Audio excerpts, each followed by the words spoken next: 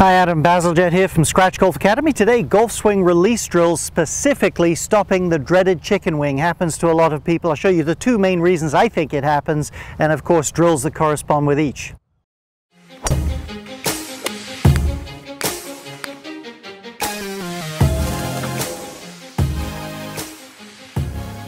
Well, if you're new to the channel, very briefly, would love it if you'd subscribe. We'll keep getting you free content. Hit the bell there as well. You'll be notified every time a new video is coming your way. Also at the App Store, Scratch Golf Academy. You'll see our free app has training tools, tempo trainers, green reading trainers, lots of fun. Hope you pick that up.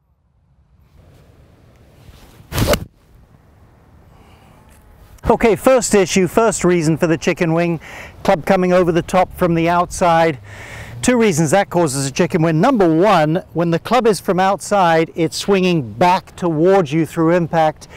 Your arms get jammed up through the ball. And number two, invariably when someone swings across the target line, and many people do, they have to leave the face open again, causing more of this dragged chicken wing look. So what we're going to do is we're going to work first on getting the club to come a little more from the inside. It's a significant subject. It's not primarily what this video is about, but I'll show you this drill from two angles. We're going to set up, I've got an 8-iron, just a 60-yard shot, and I'm going to preset both my hips and my hands towards the target, creating some side bend. I haven't put my head back, it's centered, and then just hit a little shot, and you'll find this club is moving much more from in to out. Let's have a look at from this angle, show you a way to spice the drill up. So target line here, I put a little plastic bucket there, nothing that would hurt if you hit it, but it's a deterrent for sure, but as I take that setup, hips and hands forward, start to feel this shape swing, make sure if you've been a slicer and you've had such a hard time squaring the face, square it, hands forward, turning the face, not slashing it this way. So here's my setup. Out to the right. I wouldn't want to swing quite that far to the right, but I am telling you, if the club's working this way, there's no way you're going to be chicken winging that way. Point number two, the second reason, so common that I see people with chicken wing, is they fail to transfer energy from the golf club out away from their body. They fail to pop the head of the club in order to snap their arms long. Let's have a quick look at a pro versus an amateur. You'll sort of get a sense of the differences. Then we get out here and we'll work on it. So as we see this everyday golfer there on the left, club starts to cast away from the body almost immediately. In other words, there's not really much stored energy, the wrists have unhinged. So through impact, it's more just chest, arms and club all sort of moving in unison, dragging through the hitting area. Contrast that with the man himself here, Tiger Woods. He uses his little, but he stores energy, and with all that wrist cock stored back up here, he gets a powerful crack of the whip, and you see his hands snap over and his arms get nice and long there through the shot. I have a Gain 25-yard 3-part video course, one of my favorite video courses I've made. It's free to you. The link's below this video. Hope you'll check it out when the video's over.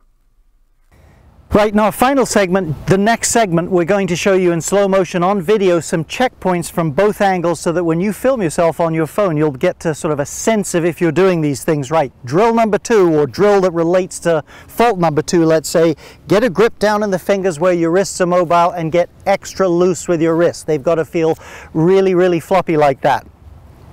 Don't key so much on the lag as key on the snap. I promise you, if you have a good grip, you create some wrist cock and you get a robust snap right down there, you will have enough lag. So key on it that way, nice and loose.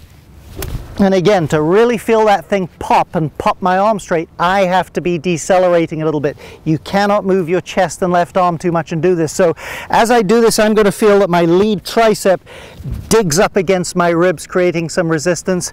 And against that, I can feel the pop. Let's try a little swing, extra loose.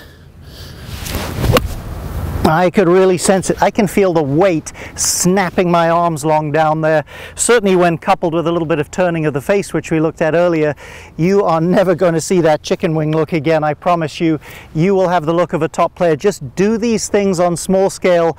Make some full speed swings, I should say. Come back to some small ones. Let's try one more, and you will have it.